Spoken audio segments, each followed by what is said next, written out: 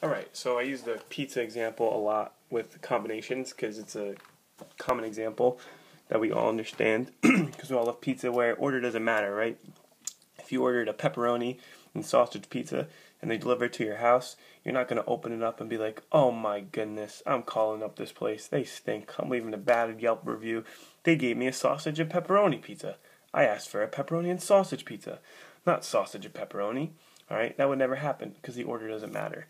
So if you have two toppings to choose from, of these, let's see, 1, 2, 3, 4, 5, 6 different toppings, alright, it would be 6, choose 2. And you could type that into the calculator as NCR 6, 2, alright, but this one you can actually do by hand because the numbers are small, so it would be 6 factorial over 6 minus 2, which is 4 factorial, times R, which is 2 factorial. Alright, this part here would simplify to 6 times 5, and then that is just 2 times 1. So there's 15 different 2-topping pizzas you can make if you have 6 toppings to choose from. Now, this example, I'm going to spend a couple minutes on because there's 2 ways to do it, and it kind of shows how you can think of these problems different ways and still arrive at the same answer. Alright, so let's do it the first way with combinations. So let's say I have a baseball team of 14 players, and at the end of practice, I need 3 guys to pick up the bases, 2 guys to bring in the equipment to my car, right? Typo, car, and 5 players to rake, all right? And then everyone else could just go home. How many ways can you do this? So how many practices would we need in order to have a unique group to do each job exactly once? All right. So let's start off with the 3 players that need to pick up the bases. Now the order doesn't matter. I know there's 3 different bases, but it's all the same base. They just go in different spots. So order doesn't matter there. So out of the 14 guys, choose 3. Now once I choose those 3 guys, I don't need them to do another job. So I have 11 guys to choose from to bring in the equipment. So 11 guys left, and only 2 guys need to do that. So 11 choose 2. Then of those 11, now there's 9 guys left because two people of the 11 brought in the equipment, all right, to my car. So I need 5 guys. So out of the 9 left, I need 5 guys to rake, all right. And then the last 4 guys, all right, they could just go home. They're off the hook. So out of the 4 guys remaining, I choose all 4 of them to go home, all right. Now, what does this equal?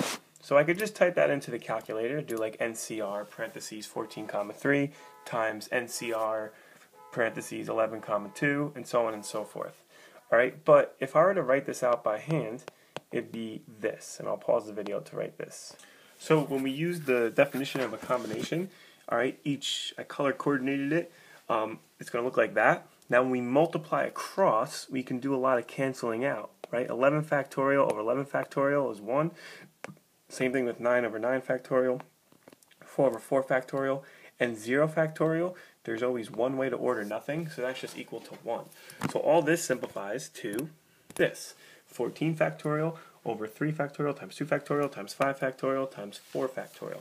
Now that should look familiar as sort of a variation of the Mississippi rule. So how does that make sense? Well, you can think of this problem using the Mississippi rule. Here's how. So each of those black little dashes under each letter, think of them as like a player. So like this dash here is like player 1, and that's player 2, and that's player 3, and so on. And the letter above them, so the number corresponds to like the position in the word, the letter corresponds to the job that they have to do. So like right now, player 1 is going to pick up a base, because that's what B means. Now if I switch player 1 and player 2's job, it wouldn't make a difference.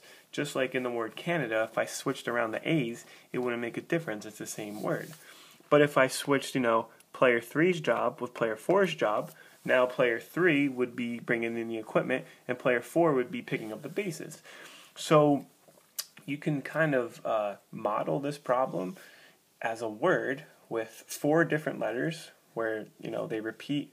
B repeats 3 times, E repeats twice, R repeats 5 times, and H repeats 4 times. And you're just looking at how many ways you can order it.